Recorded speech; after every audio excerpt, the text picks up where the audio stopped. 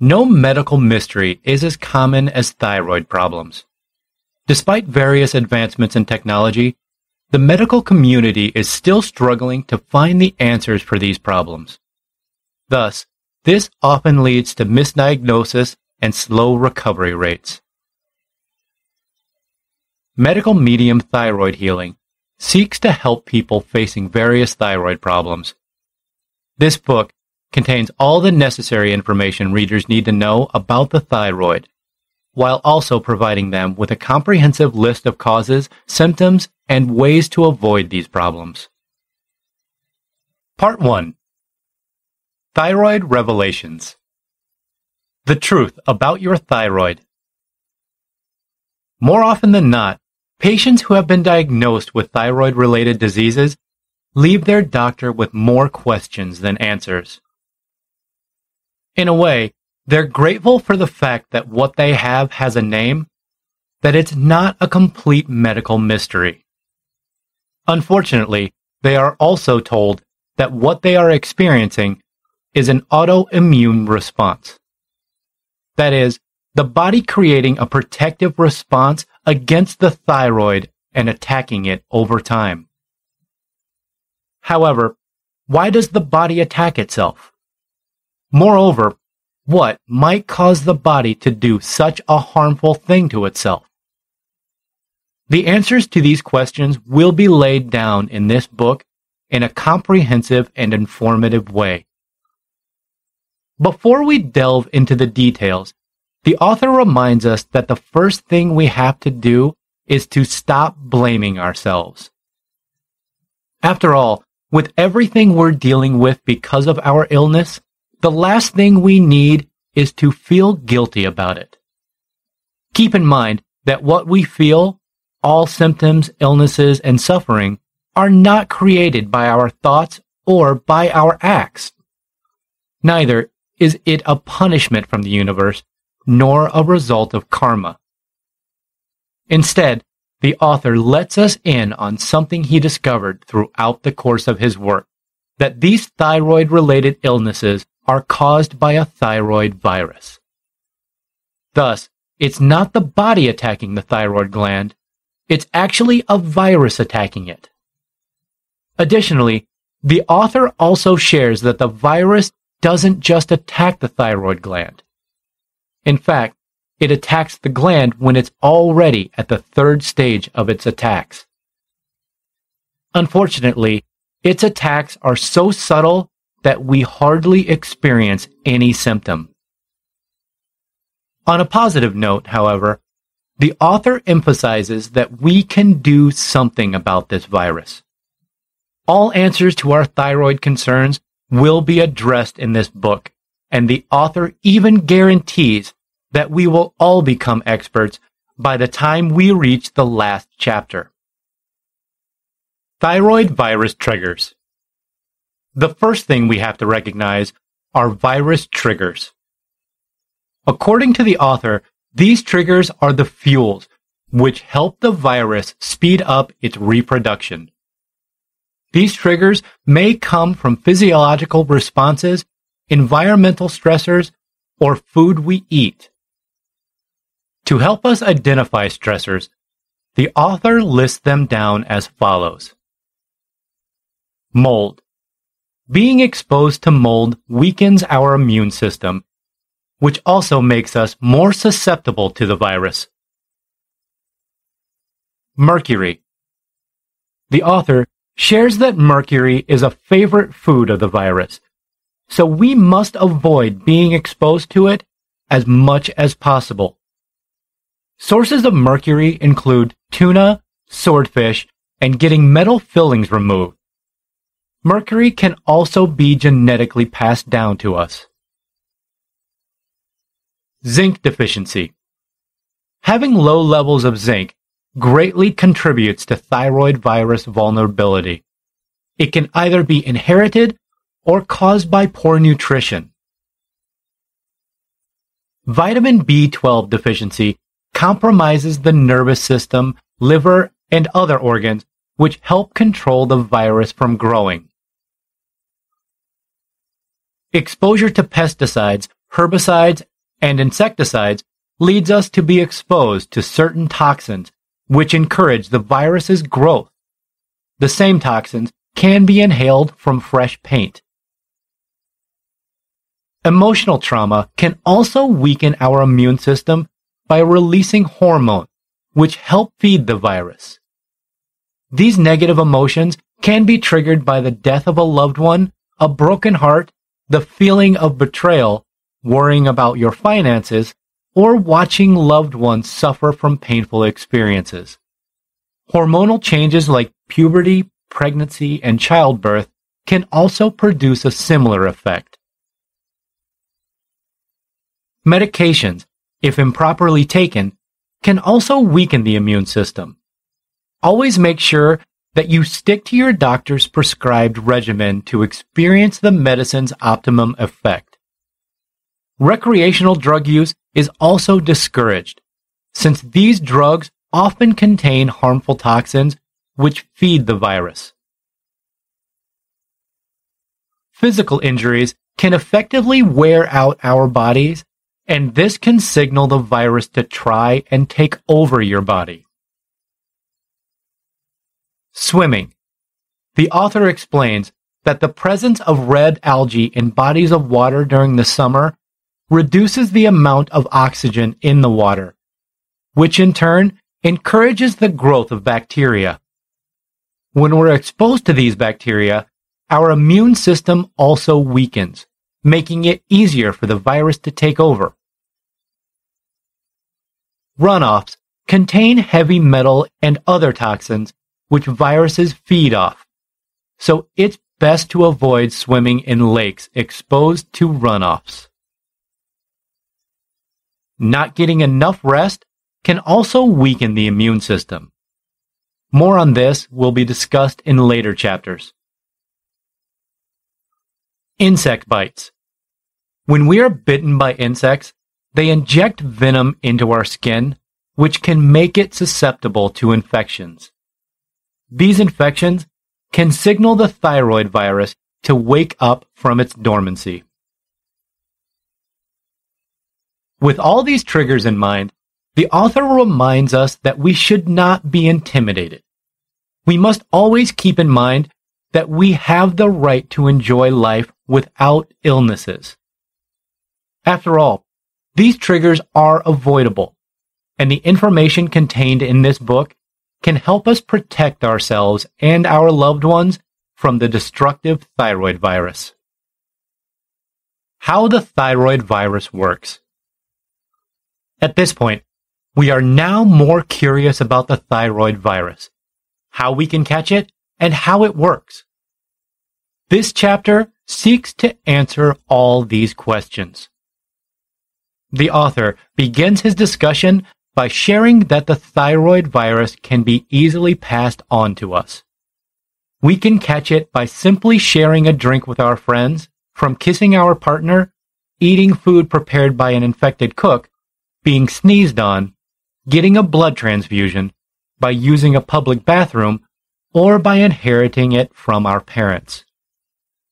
However, the worst part about catching this virus lies in the fact that its initial symptoms are so mild that we barely notice it wreaking havoc in our system. So, what exactly is the thyroid virus?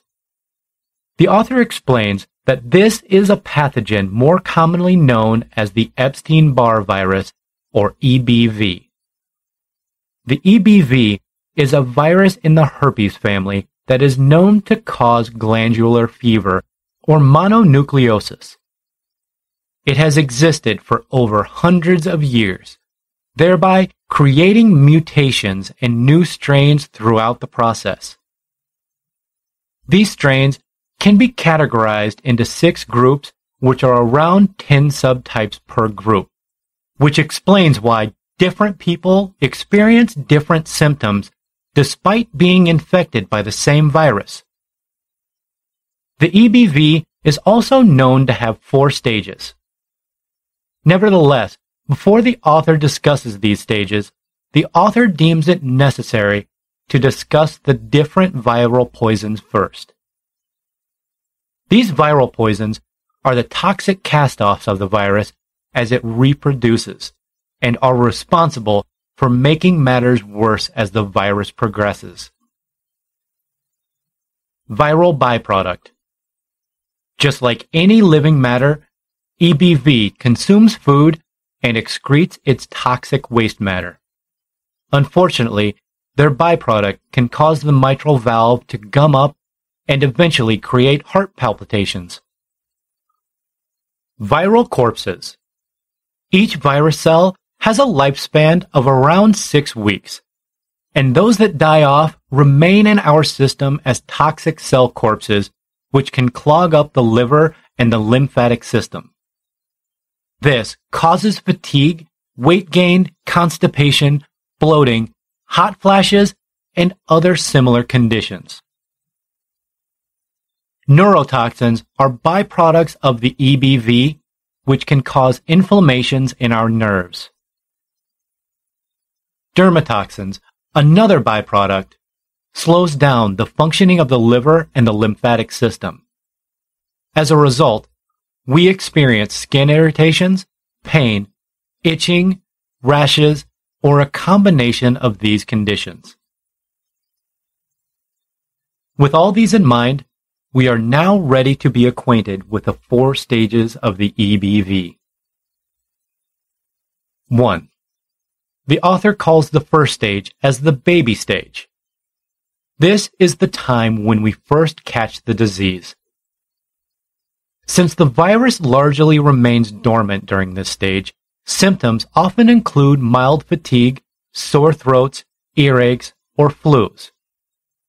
Fortunately, the virus is still highly vulnerable at this stage and can be easily treated through antiviral measures, which are to be discussed later in this book.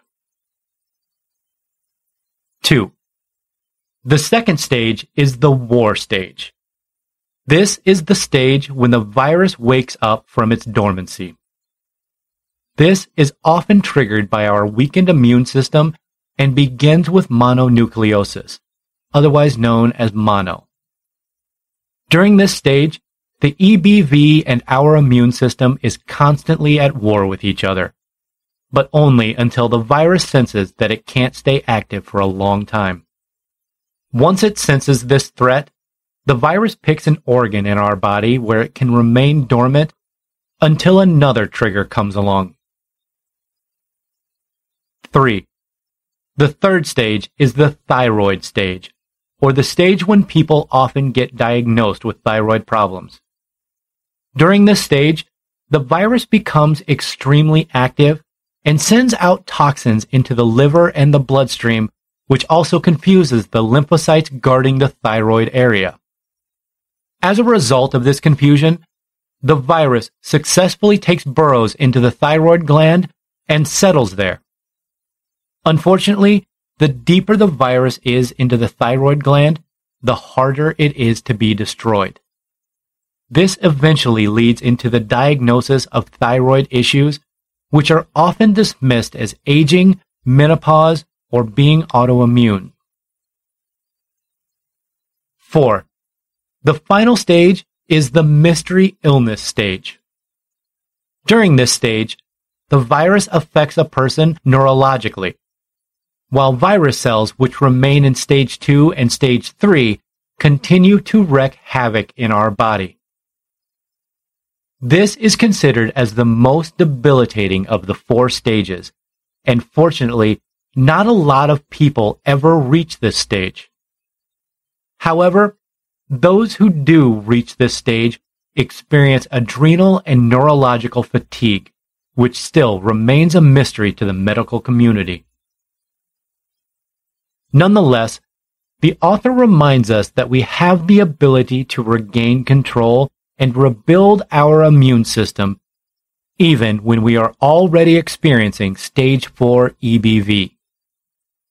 Nevertheless, in order to do so, we must first understand our thyroid's true purpose.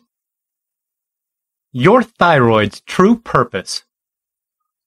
The thyroid is the gland located in the front of our neck, and because of its relatively small size, we often dismiss it as a gland with insignificant functions. However, that is not the case. The author shares that despite its size, the thyroid is actually the body's second brain.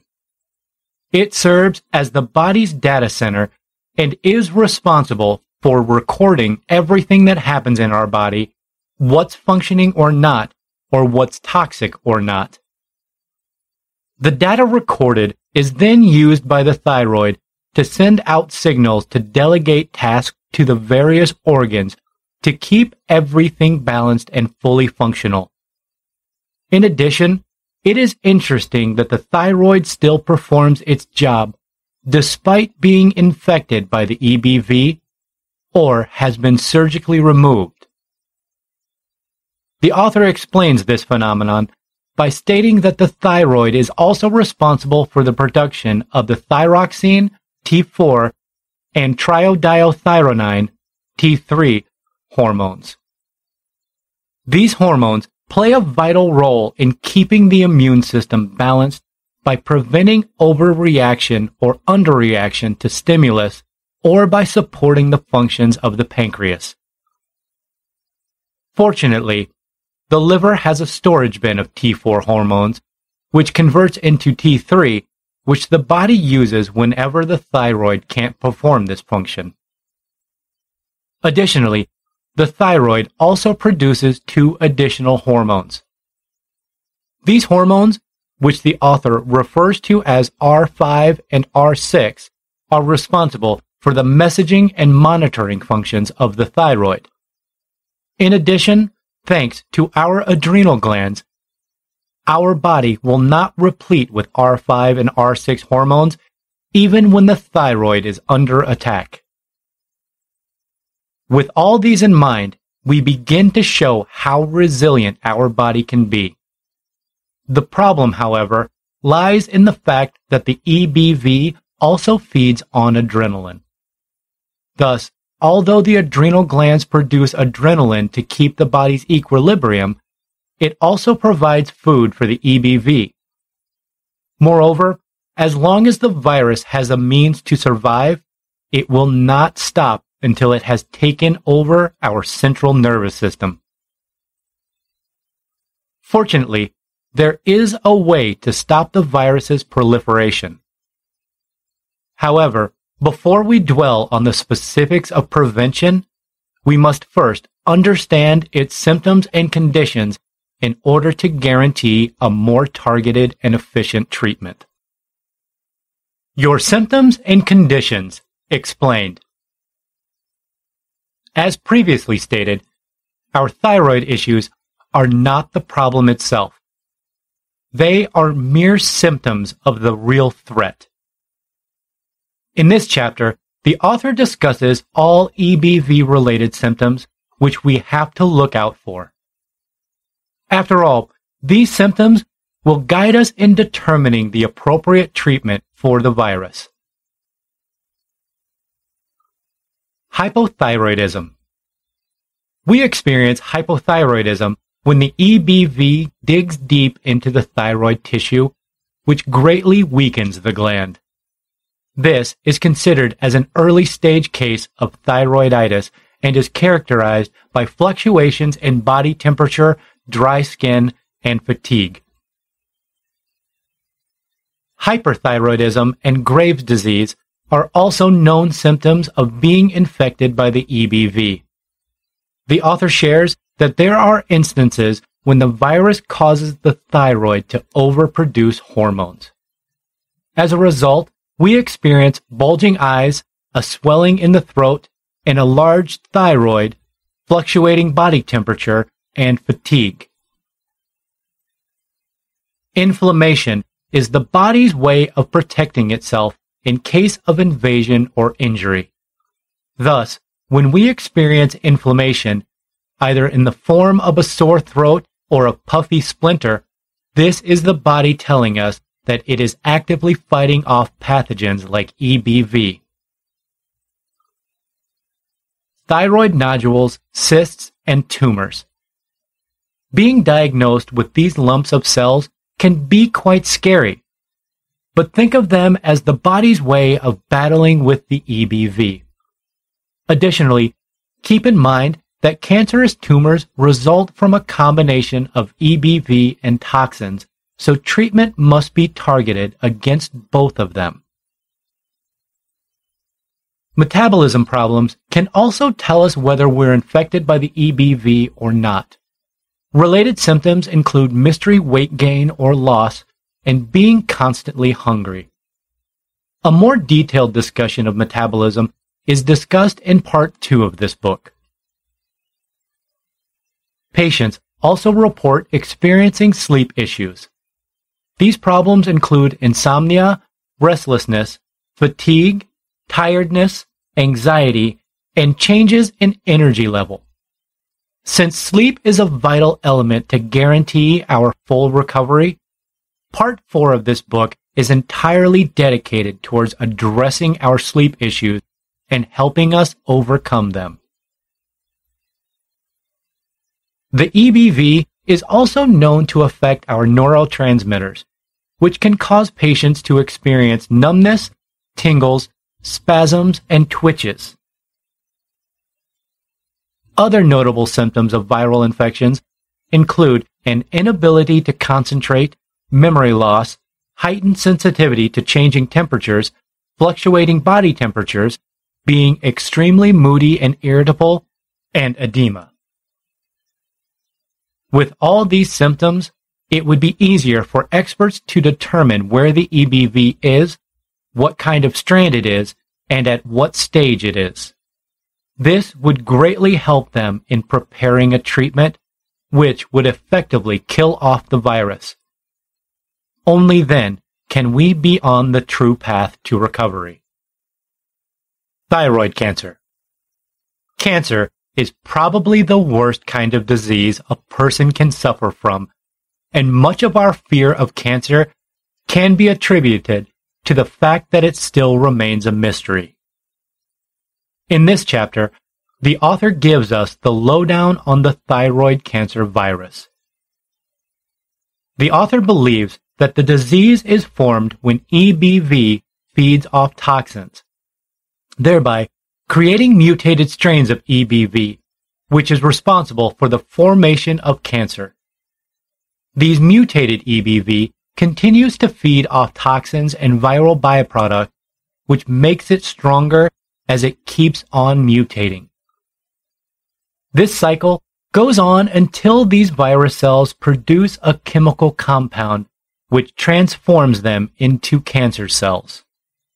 These cancer cells know that they have a better chance for survival when they're clustered together, which explains why cancer is often accompanied by a diagnosis involving bodily tumors.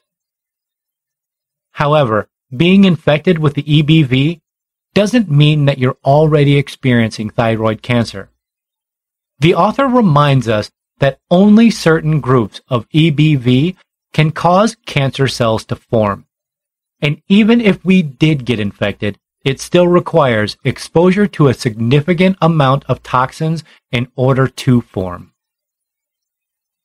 From the foregoing, the author now concludes that we only have two major steps to take in order to gain control of our life. 1. To lower our viral load. 2. To effectively eliminate exposure to and ingestion of toxins.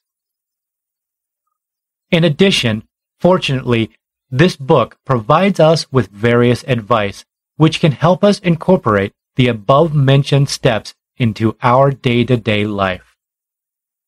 Thyroid guest tests. The author starts this chapter by discussing the two types of doctors. The first type, or the traditional doctors, are the ones who diagnose a patient based on the latter's thyroid-stimulating hormone, TSH, levels. These levels determine whether a person's thyroid is fine or not, depending on the TSH range their results fall under. On the other hand, the second type of doctors acknowledges that even when a person's TSH levels are on the normal range, they still experience thyroid issues. Because of this, they tend to investigate deeper about the disease. However, even with the presence of the second type of doctors, we can't seem to move forward because the tools used, the thyroid tests, are still outdated. The author explains that our current thyroid tests are focused on the idea that we experience health issues because our thyroid is sick. However, as previously discussed, our thyroid is perfectly fine. It is the EBV that's causing all the problems. With this thought, the author encourages the development of tests, which are geared towards detecting EBV. These tests should be able to track where the virus is, where it has traveled to, where it has rested during its dormant phase, whether it has already mutated or not, and what and how it feeds. For this reason, the author shares 2 useful tests to help us determine the presence of EBV in our body. 1. Thyroid hormone tests determine the amount of T4, T3, and TSH present in a person's body. When a person's thyroid hormones are below the normal level, it could be a sign that there is a virus infection in our system. The problem with these tests is the possible inaccuracy due to a person's changing hormonal levels.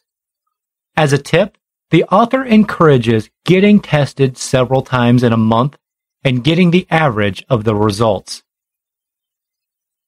2. The author lays more emphasis on the second test, which is the thyroid antibodies test. Our bodies release antibodies to fight off viruses and bacteria, so an increased presence of antibodies should signal us of possible EBV presence. Keep in mind, however, that these tests are not conclusive as to the absence or presence of pathogens in the entire body. After all, they merely focus on the thyroid. More particularly, they will serve as a guide as to whether or not a person has to take thyroid medication. Thyroid medication. When a person is diagnosed with thyroid issues based on traditional testing, they are often prescribed with thyroid medication. However, before you take these medications, it is best to learn more about them in this chapter. The author shares that current thyroid medication are steroids which help a person to become more energetic, mentally alert, and experience better sleep. However, all these experiences are merely temporary and do not really address the viral issue. Thus, the temporary relief merely makes the patient forget the fact that a virus is taking over his body. This explains why long-term symptoms like hair loss and weight gain still occur despite taking thyroid medication. With that said, the author has likened taking thyroid medication to putting a Band-Aid over a deep wound. It is also worth noting that thyroid medication also has an adverse long-term side effect. The author explains that these steroids train the thyroid to produce less hormones. Over time, and with increasing dosages, the thyroid eventually dumbs itself down and slowly degenerates. Moreover, since the thyroid is the body's data center, then we can only imagine how adverse its effects will be to the body as a whole. Nonetheless, the author warns us against abruptly stopping thyroid medication. Instead, he encourages us to slowly wean off the medication to avoid shocking the liver and other organs which work hand in hand with the prescription. It is highly advised to talk to your doctor about your plan to go into detox so that he can prescribe lower dosages over time. Part 2. The Great Mistakes in Your Way. A Bridge to Better Health. The second part of this book deals with the various mistakes, which provides a gap on our road to recovery. Fortunately, these gaps are not the dead-end type, which leaves us with no recourse. Bridges can be built on these gaps, and we can use these bridges in order to improve our overall health. Before beginning the discussion under part 2 of this book, the author reminds us that mistakes are a normal part of life. It is so ingrained in our daily life that it is already considered as a normal human experience. In addition, as the saying goes, we learn from our mistakes. The great mistakes under part 2 of this book, however, are not the same as our ordinary day-to-day mistakes. The author likens these great mistakes to grave mistakes, mistakes that we are not accountable for, but we have to pay attention for them nonetheless. The author identified 9 great mistakes, all of which will be discussed in detail in the succeeding chapters. Understanding these grave mistakes and building a bridge on them helps us realize that the chronic illnesses we're suffering from is not our own doing. We are not to blame for how our body reacts. Once we ease up to that thought, then we can finally learn to trust ourselves. Moreover, with that self-trust and love, then we can finally begin our journey to improve our health. Great mistake number 1. Autoimmune confusion. A common misconception about thyroid problems is that it is caused by an autoimmune response. Unfortunately, this misconception holds us back from obtaining reliable data from research sources since we're focused on the wrong things. Thus, it is for this reason that the author aims to debunk the age-old autoimmune theory. According to this theory, the body is attacking itself because it has sensed the thyroid as a foreign element which it must fight off. The truth, however, is that the virus has burrowed deep into the gland, and it is the same virus that the body is attacking, not the thyroid gland itself. Unfortunately, tests being run at this point are not geared towards detecting these harmful pathogens.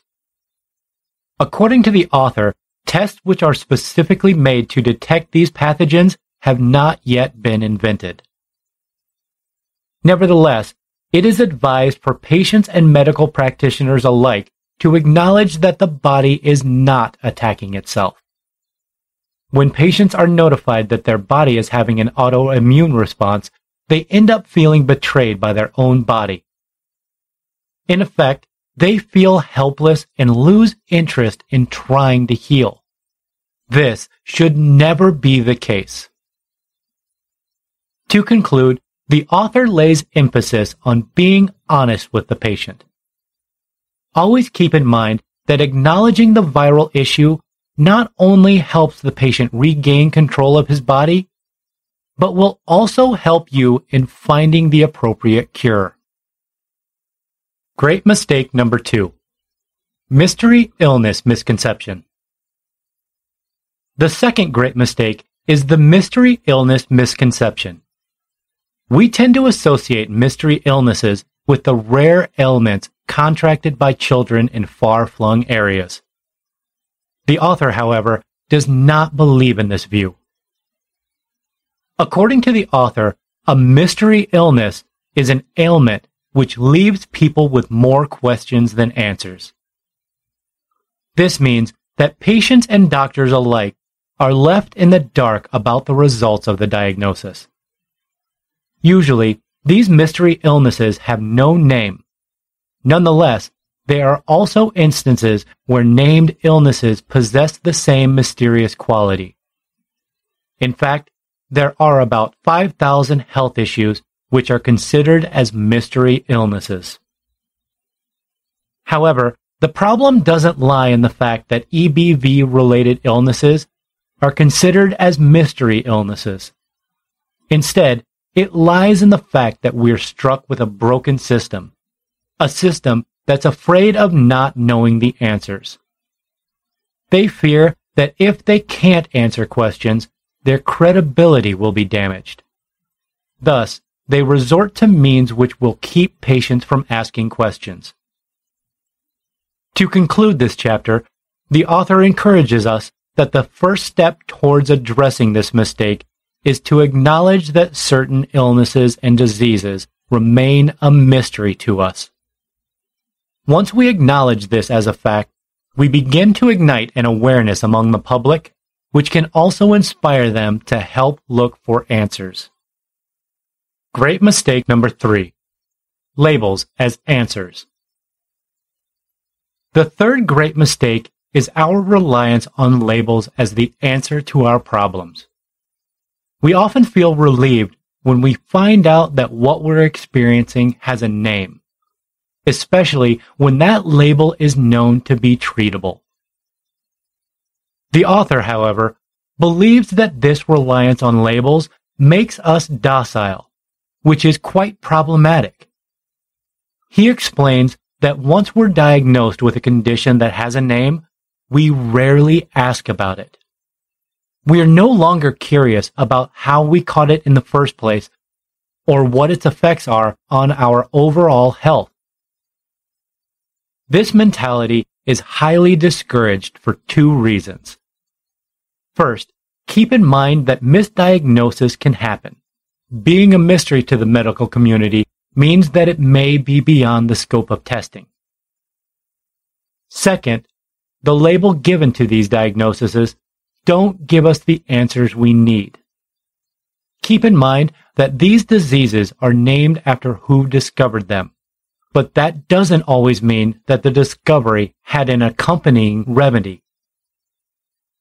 In the alternative, if you are diagnosed with a disease which made you feel helpless, keep in mind that it is just a label and not a full disclosure of what you're suffering from. Don't be bogged down by labels. Great mistake number 4. Inflammation as cause. Health-related publications are replete with information attributing chronic illnesses to inflammation. Because of this misconception, we were advised to add anti-inflammatory food into our diet and avoid those which are inflammatory like grain and processed goods. However, there are people well over their 90s who eat grains on a daily basis and are still perfectly healthy. This simply goes to show that inflammation should not be seen as a cause, but as an indicator of an underlying infection or injury. After all, inflammation is a result of an invasion of pathogens like EBV, shingles, or streptococcus, to name a few. The author shares that because of this misconception, experts tend to focus on testing the levels of inflammation in a person's body and put a label on it based on what disease it is most similar to. Unfortunately, this method makes these tests inconclusive of what you are suffering from. Additionally, the author also shares that research laboratories merely come up with charts which assign diseases to particular levels of inflammation. These charts help them analyze blood samples, but it doesn't help them test for the pathogens themselves. In addition, without knowing that the body is infected with pathogens, there is no way of knowing the identity of the specific pathogen, something which is crucial to the patient's treatment. From the foregoing facts, the author shares that whenever we are diagnosed with inflammation, we must keep in mind that it is a result of having a pathogenic invader in our body. This will help us accept that our body is not destroying itself. In turn, this will help us develop a positive perspective about our overall health, and only then can we be on the path to true recovery. Great mistake number 5. Metabolism myth. Whenever we hear the word metabolism, we always associate it with the speed by which our body is able to digest the food we eat. We have come to acknowledge that we were born with fast metabolism, which eventually slows down as we age. However, this is all a myth. According to the author, metabolism simply refers to the fact that the body is alive and that it is capable of digesting food and converting it to energy. This fact and the speed by which our body performs these acts remains the same regardless of age. Nonetheless, metabolism has always been associated with weight gain, even though no explanation has ever been offered to prove it. Thus, the author feels the responsibility to shatter this metabolism myth and provide us with facts. According to him, weight issues have nothing to do with age nor calories. Instead, it has something to do with our vital organs, the liver, the lymphatic system, heart, pituitary gland, kidney, and intestines. When our body encounters a virus, both the liver and the lymphatic system slows down. Since these organs are responsible for the detoxification process, slowing them down meant the continued presence of harmful toxins in the body. As an emergency protective measure, the body thereby retains fluids so that toxins would remain suspended. Thus, we experience weight gain. From this explanation, we can see that weight gain has more to do with infections and nothing to do with metabolism. However, since the metabolism myth has been in existence since time immemorial, the author recognizes that it may be hard for us to accept his proposal. Nonetheless, he reminds us that full recovery is achieved only when we let go of burdensome misconceptions. Great mistake number 6. Gene blame game. Another great mistake that's hard to swallow is that chronic illnesses are genetic. True enough, we inherit some traits from our parents, but the author believes that we do not get chronic illnesses from them. In this chapter, the author shares that our bodies are naturally geared towards being healthy. But if we believe that chronic diseases are inherited and correlate it to the fact that people suffering from these diseases have quadrupled over the past years, then it would mean that our genes are evolving for the worst. This simply runs counter to the fact that we are meant to be born healthy. According to the author, what's really inherited are the pathogens and not the faulty genes. Additionally, we must also consider that family members live in the same environment and are therefore exposed to the same triggers. This explains why family members have the same illnesses. Older members simply develop symptoms earlier because the virus had already been in their bodies for a longer period of time. Thus, what causes a person to be sick is a compromised immune system, which may either be due to environmental exposure to pathogens or due to contracting them at conception. It has nothing to do with a genetic mutation which has been passed down from generation to generation. Great mistake number 7. Ignoring the unforgiving 4. The author lays much emphasis on the unforgiving 4. According to him, these 4 factors are the real problems behind developing chronic diseases. Unfortunately, most of us tend to ignore these factors, which, accordingly, is a grave mistake. The unforgiving 4 are as follows. 1. Radiation. Radiation as a health threat is often ignored simply because the numbers attributing diseases to it are minimal. Nonetheless, it must be noted that radiation can overheat the thyroid gland, which can also cause the immune system to weaken. In addition, when our immune system is weak, EBV can easily take over. 2. Viral explosion. As previously discussed, most of our diseases are due to viruses, and when these pathogens are coupled with toxins, it can trigger the worst forms of diseases. What's worse, however, is the fact that these viruses can mutate into more hazardous pathogens when they are not properly treated. Thus, there is a need for the medical community to focus on fighting off these viruses for the long run instead of just temporary solutions. 3. Dichlorodiphenyl trichloroethane, DDT.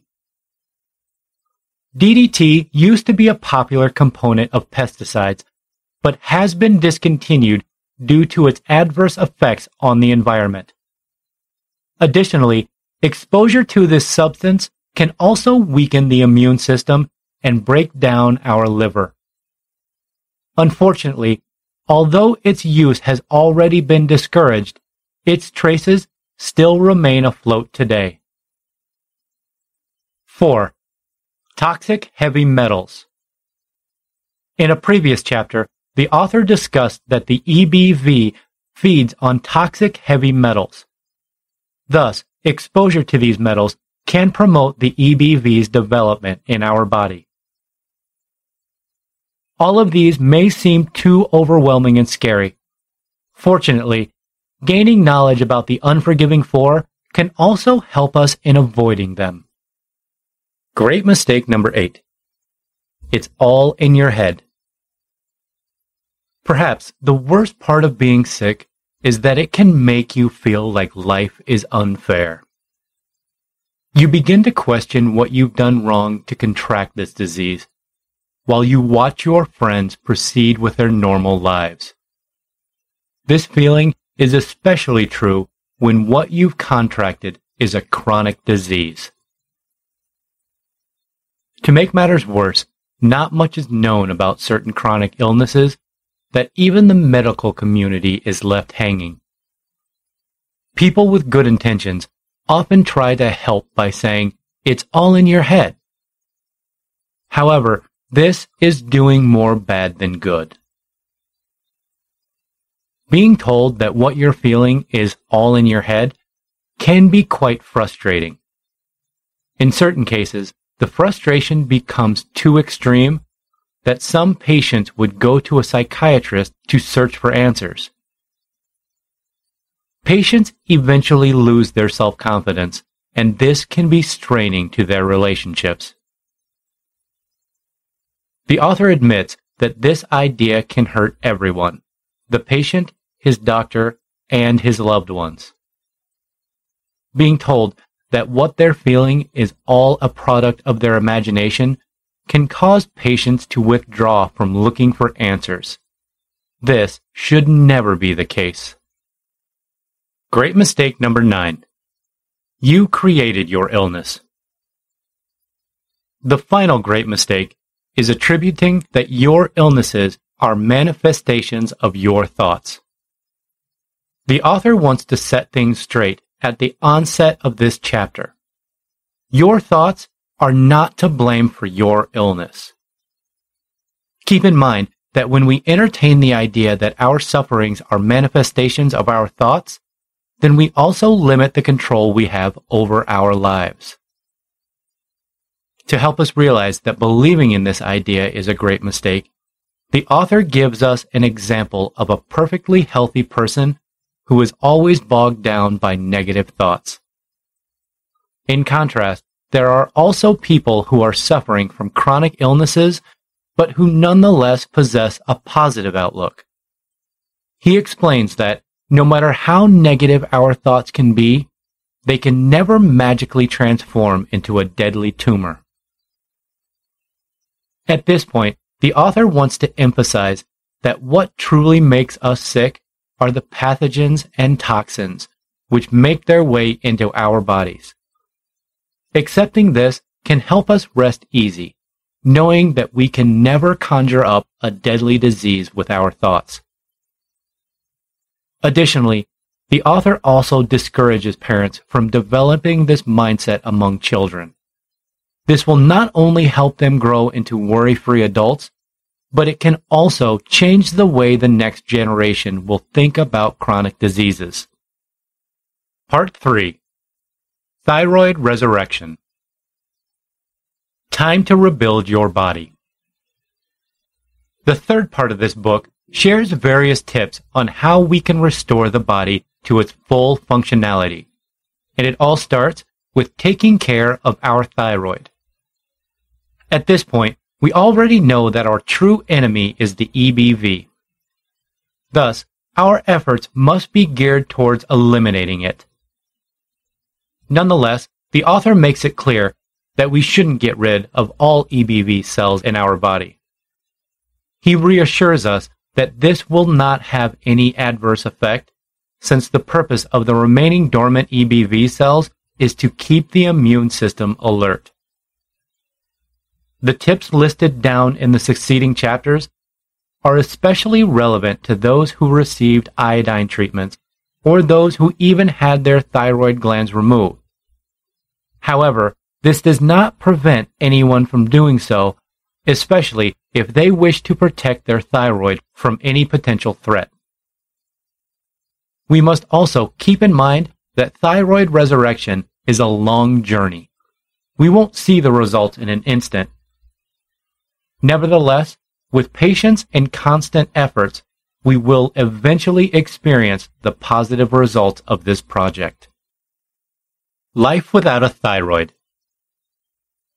It is not uncommon for some people to have their thyroid removed or treated to the point of rendering it seemingly useless. However, in these instances, it can be said that the thyroid is still performing its functions, since the body still believes that your thyroid is still wholly intact. To explain, the author shares that although we've had our thyroid surgically removed, part of it still remains. In other words, the foundation of your thyroid gland is still attached. Additionally, studies reveal that even if we're only left with just 1% of the entire thyroid tissue, this is still enough to produce decent amounts of T4, T3, R5, and R6 hormones, which are necessary for the body's full functionality. Fortunately, we can rebuild our thyroid from the remaining tissue. This is a necessary step towards our full recovery, not just because it can help us produce more hormones, but because it also reduces the adrenal's production of EBV triggers. You may find, however, that the thought of resurrecting our thyroid is impossible. Nevertheless, the author shares that our thyroid tissue is fully capable of regenerating over time. All that is required of us is to get into the mindset of being healed in order to obtain the best results. Common misconceptions and what to avoid. The author lists down what we have to take note of if we want to experience the full effects of recovery. Among them are the following. Avoid iodine. Although iodine is known to be an effective antiviral and antibacterial agent, it can lead to inflammation, which can be easily mistaken as an autoimmune response. Avoid the wrong kind of zinc. Although zinc deficiency can awaken a dormant EBV, taking in the wrong kind of zinc also has adverse effects. Research reveals that having too much zinc in the body leads to mineral copper loss, and that can take a toll on our health. The author recommends drinking liquid zinc sulfate, which not only helps us avoid zinc deficiency, but also targets and eliminates toxic copper from our system. There is no such thing as goiter-causing food. The belief that certain fruits and vegetables are goitrogenic is a myth. The truth, however, is that the thyroid relies on these foods in order to be fully functional. This includes kale, cauliflower, cabbage, pears, peaches, and strawberries, to name a few. As much as possible, try to avoid foods which are also considered the EBV's favorite snacks. Foods such as eggs, cheese, milk, butter, cream, gluten, canola, non-organic corn, soy, and pork. It is normal to feel discouraged after looking at the long list of food to avoid. We must keep in mind that we do not have to stop eating all of these at once. We can gradually remove them from our diet so that the transition will not be as hard for us. Powerful foods, herbs, and supplements for healing. Now that we already have an idea of what we should avoid, the author now presents us with a longer list of food and supplements which we can eat. Our body needs nourishment after all. Artichokes contain phytochemical compounds, which aids in the restoration of the thyroid gland itself. Additionally, these compounds can help shrink tumors so that the EBVs hiding inside them are directly exposed to our immune system. Other food which contain phytochemicals include basil and avocados. Aloe vera gel is an antiviral food which can help flush out toxins from the bloodstream. Other antiviral food include thyme, radish, garlic, fennel, coconut, and basil. Apples and asparagus contain anti-inflammatory properties which starves the virus, thereby preventing it from reproducing. Atlantic sea vegetables like dulse and kelp contain the right amount of iodine, which serves as an antiseptic for the thyroid. Food rich in hydrochloric acid and calcium blocks the EBV from further damaging the thyroid. This includes lime, lemon, orange, tangerine, and papaya. Tomatoes and papaya contain high levels of vitamin C, which helps cleanse the liver. It also provides additional support to the thyroid's own immune system. Sprouts and microgreens contain micronutrients, which reduces and prevents the growth of harmful nodules. Cruciferous vegetables like broccoli, cauliflower, and cabbage are rich in sulfur content, which renders the virus incapable of performing its functions.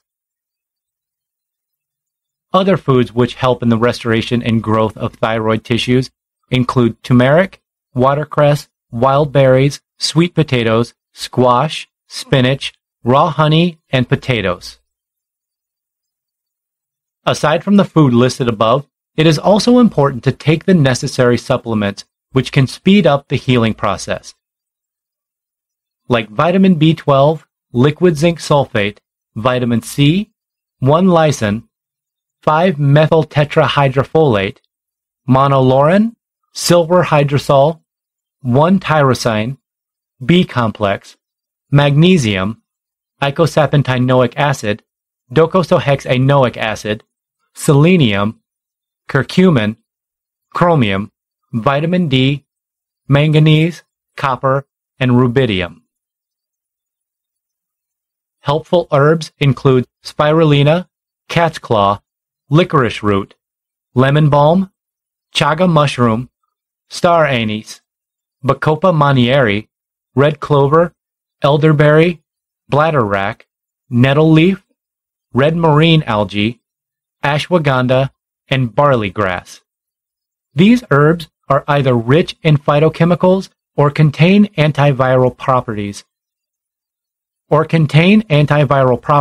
which can effectively target the EBV. 90-day thyroid rehab. At this point, we now have a list of both the EBV-friendly and EBV-destroying foods. In this chapter, the author encourages us to go on a 90-day cleanse using his carefully prepared meal plans. The author has prepared 3 choices for us, each of which would be sufficient for a 30-day period. We are also given the option to mix and match the plans in order to determine which one would be most effective depending on our particular needs. Recipes for these meals will be discussed in the next chapter. Choice A: Liver, Lymphatic, and Gut Release Month. In Choice A, you start the morning by drinking 16 ounces of celery juice. This must be done on an empty stomach. At midday or in the afternoon, you drink around 16 ounces of lemon or lime water. In the late afternoon, drink another 16 ounces of lemon or lime water. Finally, you end the night with 16 ounces of aloe water or cucumber juice. During this period, try to remove eggs, dairy, gluten, canola, corn, soy, and pork from your diet. This plan works since your busy organs are given additional support, while the antiviral properties also attacks the EBV in your system. Choice B: Heavy Metal Detox Month. Start the day by drinking 16 ounces of celery juice. For 30 days, you must drink the Heavy Metal Detox smoothie for breakfast. At midday or early afternoon, drink 16 ounces of lime or lemon water. In the late afternoon, drink 16 ounces of ginger water. Then, in the evening, drink around 16 ounces of aloe water or cucumber juice. As an alternative, in case you don't have access to these ingredients, you can opt to drink lemon water instead. Just like in Choice A, try to avoid the unproductive food like eggs and cheese. Additionally, avoid tuna, swordfish, and bass during this period. Choice C: Thyroid Virus Cleanse Month. While still on an empty stomach, drink 16 ounces of celery juice in the morning. For breakfast, drink the Thyroid Healing Smoothie. At midday or early afternoon, drink around 16 ounces of lemon or lime water. Within the day, drink 1 cup of ginger water and then 1 cup of thyroid healing tea. During dinner or at any time, drink at least 1 cup of thyroid healing broth. Finally, drink at least 16 ounces of thyroid healing juice every evening. In addition to the prohibitions in the previous chapter, you must also reduce your fat intake by around 25%. It is advised to have only 1 portion of animal protein per day during this month. Thyroid healing recipes. The author lays down his recommended recipes for the meals mentioned in the previous chapters. These recipes have been categorized into juices, teas and broth, breakfast, lunch, dinner, and snacks. Juices, tea, waters, and broth. Thyroid healing juice. For this juice, you will need 1 bunch of celery, 2 apples, 1 bunch of cilantro, and 2 to 4 inches of fresh ginger. Thoroughly clean all these ingredients and run them through the juicer. As much as possible, use all organic ingredients. Thyroid healing tea. You will need 2 cups of water, 1 teaspoon of thyme, 1 teaspoon fennel seed, 1 teaspoon lemon balm, and 2 teaspoons of raw honey. Bring the water to a boil, then add thyme, fennel seed, and lemon balm. Turn off the water and allow to cool for around 15 minutes. Add honey to taste. Ginger water. You will need 1 to 2 inches of fresh ginger, 2 cups of water, half a lemon, and 2 teaspoons of raw honey. Begin by grating the ginger into the water and add the juice of the lemon. Leave the water for at least 15 minutes, or you can put it in the fridge overnight. add honey or lemon to add to the taste before drinking. Aloe water. You will need a 2-inch piece of fresh and organic aloe leaf and 2 cups of water. Place the scooped out aloe gel and water into a blender and blend until thoroughly mixed. Thyroid healing broth. You will need 2 sliced sweet potatoes, 2 celery stalks, 2 onions, 6 garlic cloves, 1-inch turmeric root, 1 cup of chopped parsley, 4 sprigs of thyme, 2 tablespoons of Atlantic dulce flakes, 1 tablespoon of kelp powder, and 8 cups of water. Mix all of these ingredients into a boil and then simmer for around an hour. Breakfast. Apple porridge with cinnamon and raisins. You will need 3 sliced apples, a 1/4 teaspoon of cinnamon, 1 pinch of vanilla bean powder, 2 pitted dates, 1 teaspoon of raw honey, half a lemon, a 1/4 cup of raisins, 2 tablespoons of walnuts, 2 tablespoons of shredded coconut. Place all the ingredients in a food processor until all of them are thoroughly mixed. You may opt to add walnuts, coconut, raisins, or raw honey depending on your desired flavor. Heavy metal detox smoothie. You will need 2 bananas, 2 cups of wild berries, a cup of cilantro, 1 teaspoon of barley grass juice powder, 1 teaspoon of Hawaiian spirulina, 1 tablespoon of Atlantic dulce, 1 orange, and a cup of water. Mix all of these into a blender and allow to blend until smooth. Thyroid healing smoothie. You will need 2 cups of mango, 1 banana, and a cup of water. Blend all of these ingredients until smooth. You may also add ginger, raspberries, spinach, kelp powder, or arugula depending on your taste. Lunch. Mixed vegetable salad. Layer red cabbage, carrots, asparagus, sliced radish, fennel, celery, cilantro, parsley, scallion, lemon, avocado, spinach, or arugula into a mason jar. Store these vegetables in the fridge for up to 3 days. Serve this with a salad dressing made from blended Brazil nuts, cashews, celery, garlic, parsley, dill, celery seeds, sea salt, lemon, and water. Fruit salad with leafy greens. Layer oranges, raspberries, mangoes, cucumber, pomegranate seeds, cilantro, basil, lime, and leafy greens into a mason jar. Allow to chill in the fridge for up to 3 days and serve with freshly squeezed lemon juice. Spinach soup. You will need 1½ cup of grape tomatoes, 1 stalk of celery, 1 garlic clove, 1 orange, 4 cups of baby spinach, 2 basil leaves, and half an avocado. Begin by blending the tomatoes, celery, garlic, and orange juice. Once smooth, add the spinach until it is completely incorporated into the soup. At your option, you may add basil and avocado to add to the taste. Dinner.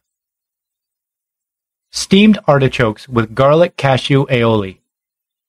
Steam the artichokes for around 30 to 40 minutes. While steaming, combine cashews, olive oil, garlic, lemon juice, sea salt, and water into a blender to create a thick aioli. Serve the artichokes with the aioli. Cauliflower fried rice. Put cauliflower into a food processor until it reaches a rice-like texture. Sauté onion, ginger, garlic, carrot, bell pepper, celery, and place into a pan with 1 teaspoon of coconut oil. When you notice the vegetables soften, add the cauliflower rice, toasted sesame oil, coconut aminos, honey, and sea salt. Stir well until the cauliflower rice is tender. Snacks. Wild blueberry banana ice cream. Put 3 large frozen bananas and a cup of wild berries into a food processor and pulse until it creates a soft serve ice cream consistency. Place 1 cup of wild berries into a food processor to create the sauce. The author also recommends the grab-and-go snack combos of cauliflower and apples, tomatoes and spinach, celery and dates, banana and dulce flakes, kale and mango, pears and arugula, wild berries and papaya, and tangerine and raspberries. Thyroid healing techniques. Now that we have been acquainted with the various thyroid healing recipes, the author now presents us with thyroid healing techniques, which will complement our new diet. 1. The first technique is called the light infusion tonics. You will begin this technique by pouring a glass of water and setting it in front of you. Raise your hand above your head and curl it into a fist. As your hand is raised, visualize that it is filling with white light. Open your hand and point your fingers toward the glass and say light out loud. Visualize that the light from your hands is streaming toward the water. Do this procedure for a total of 7 times. According to the author, this will turn the water into a divine transformative tonic. Gargle this water before swallowing it, and make sure to visualize that the water is effectively killing the EBV cells in your thyroid. 2. The second technique is called the butterfly sun soaking. The author shares that the shape of our thyroid is similar to that of a butterfly. Moreover, just like the wings of a butterfly, our thyroid is capable of storing and collecting sunlight. In order to do so, we must try to soak up as much sunlight and direct it into our neck area where our thyroid is located. Exposure to sunlight works since it not only balances our body's hormone production, but it also powers up our thyroid while preventing the EBV from reproducing. 3. The final technique encourages us to ask for support from people with healthy thyroid glands. The author explains that our thyroid can produce radio-like frequencies which can be detected by another person's thyroid. Thus, when a healthy thyroid receives signals from an ailing thyroid, the former also sends out a healing signal to help the latter recover. For best results, make sure that you are standing not more than an arm's length apart from each other. Finally healed, one woman's story. In this chapter, the author shares the story of Sally Arnold, a person who once suffered from thyroid problems. The author proudly shares Sally's story because it is proof that the recipes and techniques listed in this book are effective in thyroid resurrection. Sally is a registered nurse who is passionate about helping people with their health. Ironically, she was also experiencing her own health challenges, which required her to undergo hormone replacement therapy in as early as her 20s. Unfortunately, the symptoms stayed with her despite taking medication and getting therapy, and it went on until she was in her 50s. This eventually led her to contact the author to ask for help. The author advised Sally to begin by cutting down the problematic food discussed under Chapter 21. She was also advised to load up on fruits and vegetables while taking up antiviral supplements. Little by little, this change in her diet helped Sally feel better. Sally, eventually became convinced that she needed to stop her thyroid medication, so she decided to gradually lower her prescriptions. Within months of being medicine-free, Sally happily reported that her TSH level is now within the normal range, which proves that the diet is an effective way to tame the EBV in her system. After 2 years, Sally has fully embraced the thyroid resurrection diets and techniques discussed in this book. Currently, she no longer experiences panic attacks, constipation, back pains, and other autoimmune symptoms. She also noticed that her thyroid nodules, as well as the fungal growth in her toenails, were no longer there. Nevertheless, Sally shares that the biggest difference and her greatest relief was the improvement in her mental state. She shares that after she has finally embraced the lifestyle embodied in this book, she became overwhelmed by a sense of well-being. She no longer felt anxious and exhausted. She was finally happy and at peace. From Sally's story, we can see that it is perfectly possible to rebuild the thyroid. Change is possible if we know how to do so. Fortunately, this book has all the answers. Part 4. Secrets of Sleep. Insomnia and your thyroid. In the fourth and final part of this book, the author discusses the relationship between insomnia and our thyroid. Although emphasis must be placed on the fact that thyroid issues do not cause insomnia, sleep is nonetheless important in the healing process. There are various reasons why we experience insomnia, but a thyroid issue is not one of them. It may be because of an MSG buildup in our brain, or a clogged liver, or that you are experiencing pains from the EBV's neurotoxins. The author recognizes that not getting enough sleep is quite stressful. Fortunately, there are ways which can help give you better sleep. To get us interested, the author lists down the following reasons why we should continue reading the next chapters. 1.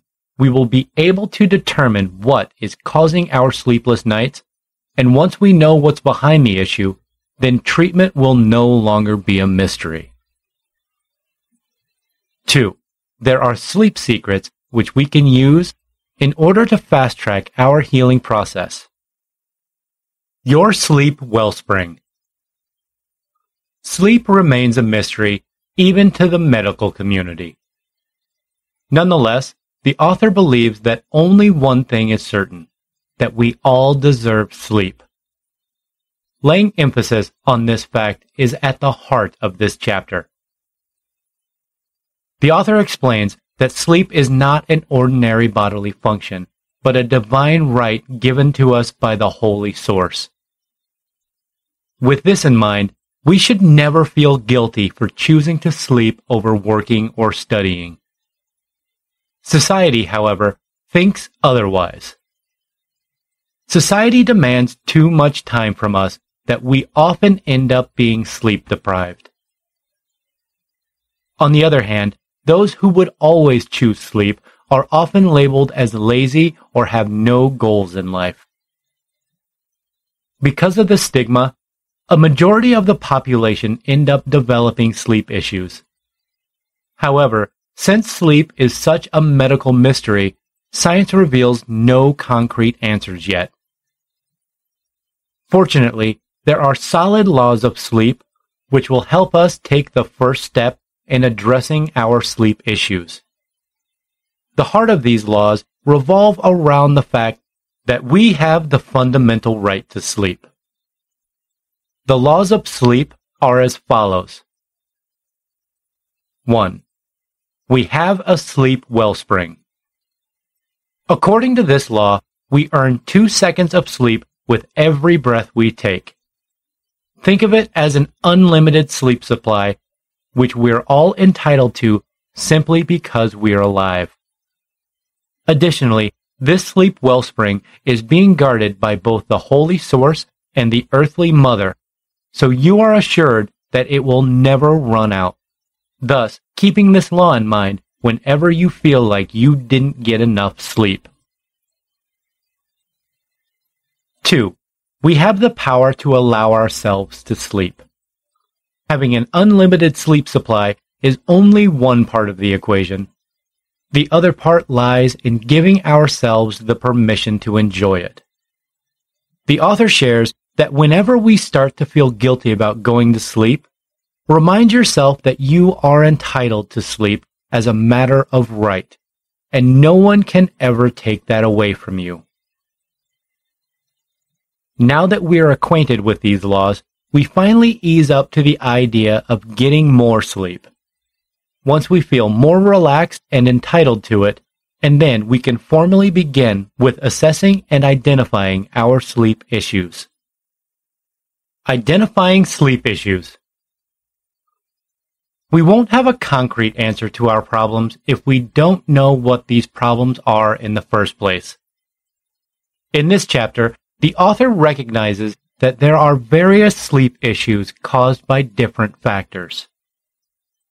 To help us determine our specific sleep issue, he lists down the common issues as follows. The inability to sleep after hours of tossing around in bed, then feeling restless as soon as you wake up. You often wake up in the wee hours of the morning and then experience an inability to go back to sleep. You end up feeling frustrated and anxious as the sun starts to rise. You easily fall asleep, but wake up late at night. Unlike the previous problem, you eventually fall back to sleep, but it is already in the morning.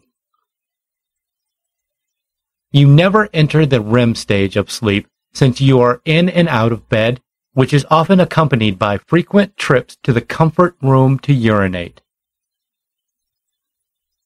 You are completely awake at night, which eventually leaves you without energy throughout the day. You feel exhausted throughout the day, which makes you excited to end the day and sleep. However, as soon as nighttime falls, you are completely awake. You experience a full night's sleep, but it doesn't feel like it's enough. Then you get a report from your loved ones that you're either loudly snoring or shallowly breathing. In certain instances, you won't be told that you have breathing issues, but you do feel an overwhelming exhaustion which persists throughout the day, despite sleeping for about 8 hours. You are about to fall asleep, but you experience the sudden jerk of your arm or leg, which jolts you up. This happens several times in the course of your sleep. You feel exhausted and ready to sleep, but your mind or body seems to be experiencing sensations which keep you awake, like racing thoughts, restless leg syndrome, or tinnitus. Now that we're acquainted with these common sleep issues, we should now be acquainted with the top causes of sleep. The author lists them down as follows. 1. Viral activity causes hypersensitivity in our central nervous system, which keeps us alert at night. 2. Exposure to toxic heavy metals shuts down our neurotransmitters, which prevents it from sending sleep messages throughout the brain. 3. High MSG intake can also cause your nervous system to become hypersensitive. MSG is a known neuron antagonist, and it can easily derail the brain's normal activities when taken in large amounts. 4. A sluggish liver due to high intake of fatty and processed food. Keep in mind that our liver also takes its rest when we sleep, but it fails to do so whenever we eat a lot of unhealthy foods. Because of this, our liver works hard even when we're asleep, and that churning can cause a disturbance in the body which eventually keeps us awake. 5. Digestive issues like bloating, cramping, or a sensitive stomach keeps the nervous system alert, which also explains how these issues can trigger sleeplessness. 6. Failure to let go of emotional wounds and traumatic experiences. 7. Sleep apnea, which results from a combination of MSG toxicity and heavy metal exposure, can cause blockages in our airways during sleep. Unfortunately, these blockages cause a chemical imbalance in the brain, which eventually leads to a feeling of exhaustion in the morning. 8. Adrenal fatigue, which means that your adrenaline is underactive during the day, but is hyperactive at night. This causes you to feel suddenly awake despite feeling exhausted throughout the day. 9. Being anxious can cause the brain to become hyperactive. Unfortunately, anxiety can be triggered by a lot of factors, including being fearful, nervous, having high degrees of DDT in the brain, or experiencing digestive problems. Healing sleep issues. Now that we've identified our sleep issues, we can now proceed to healing them. In this chapter, the author provides us with a list of targeted solutions for each sleep issue. For those dealing with viral infection, high exposure to heavy metals, MSG toxicity, other toxin overload, the first step is to detoxify the body. Refer to the chapter on the 90-day thyroid rehab to get started. Those experiencing sluggish liver, adrenal fatigue, and digestive liver, make sure to take in more of the healing food and herbs discussed in previous chapters, and avoid the unproductive ones like eggs and dairy products. Those experiencing adrenal fatigue are encouraged to remove adrenalized food from their diets. This not only makes you healthier, but it also calms down your adrenal glands so that you can finally enjoy a good night's sleep. For digestive issues, the author recommends eating food rich in probiotics and vitamin B12.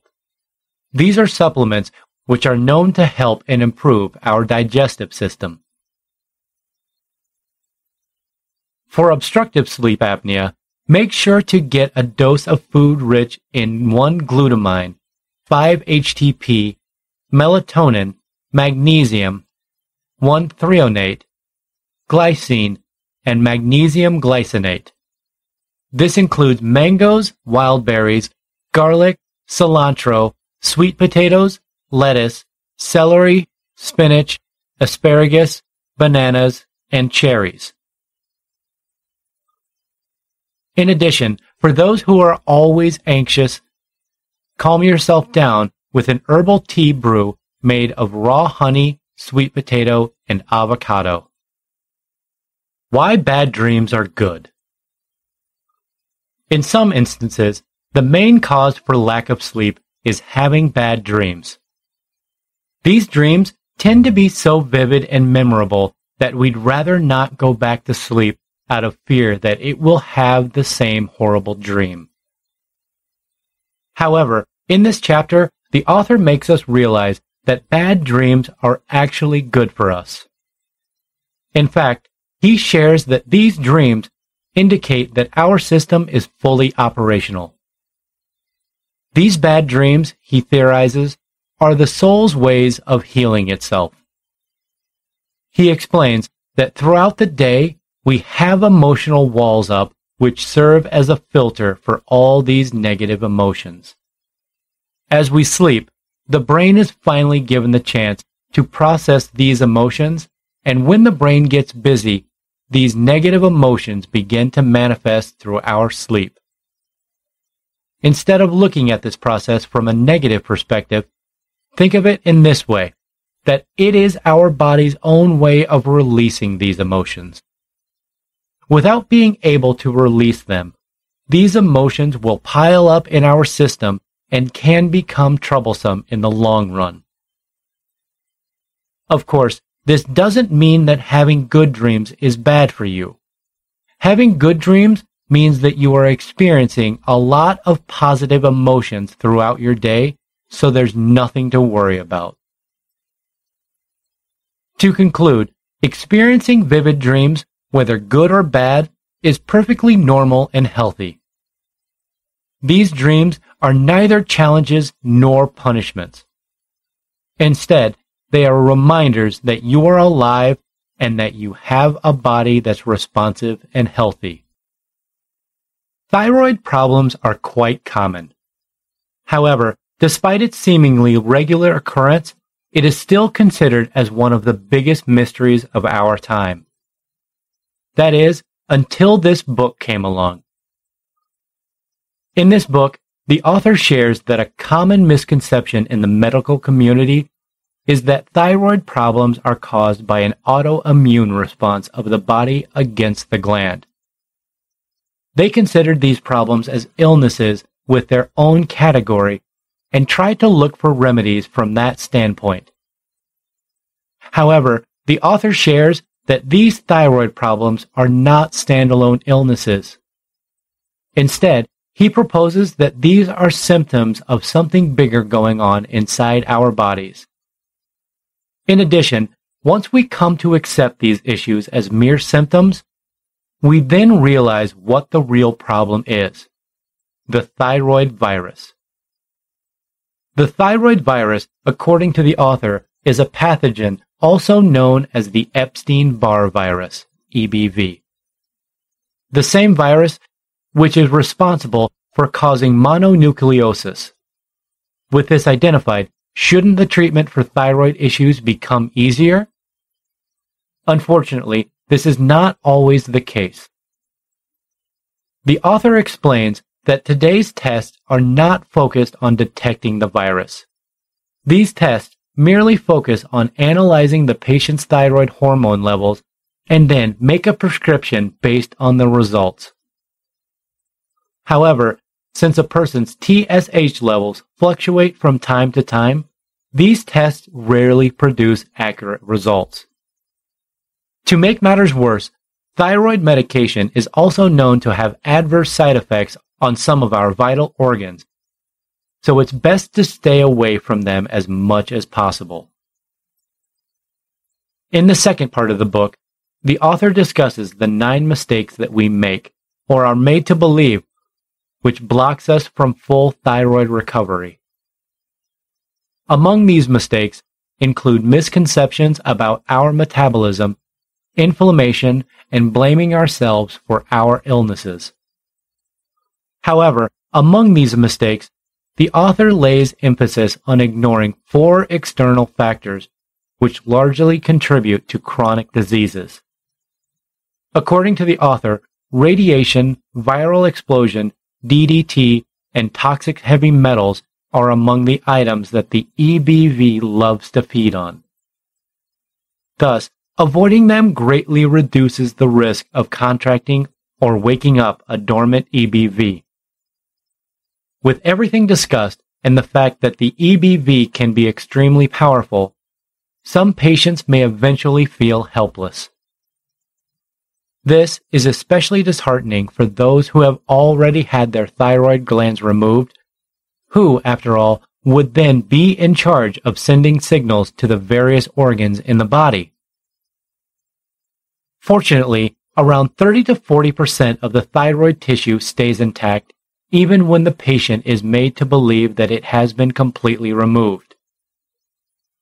Even further good news is that the thyroid tissue can still perform in its functions despite only being a quarter of its original size. This fact is great news to us because this means that thyroid resurrection is achievable. To fully rebuild our thyroid, we must avoid the food which are considered as the EBV's favorites. This includes protein from dairy, eggs, and processed food rich in MSG. Conversely, we must also add EBV-fighting food and supplements into our diet. This includes cabbage, berries, sweet potatoes, magnesium, zinc, and vitamin B12, among others. Nonetheless, an improved diet is only one part of the equation. The other part requires us to adopt thyroid resurrection techniques and getting enough rest. Once we learn to live with all these factors, then we can truly say that we are on the path towards healing our thyroid.